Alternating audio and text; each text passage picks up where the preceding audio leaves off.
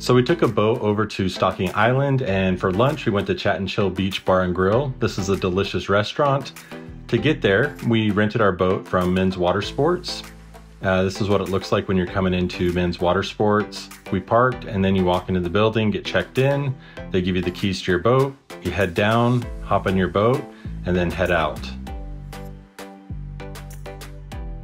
So to get out of the harbor, you're gonna go under this bridge.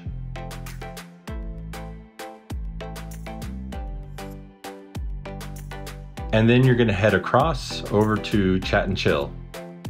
So as we arrived, we just pulled our boat up onto the beach and then we decided to explore.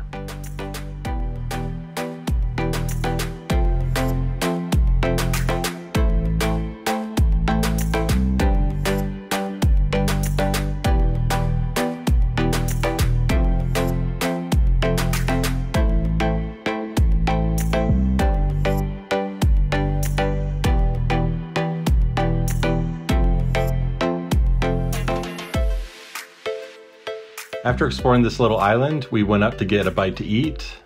So you go in, place your order. When your food's ready, they'll call your name over the loudspeaker. We ordered burgers and conch burgers. So after eating, we headed over to a part of the beach where we saw that there was a bunch of stingrays. You can pet them, feed them. This was really cool.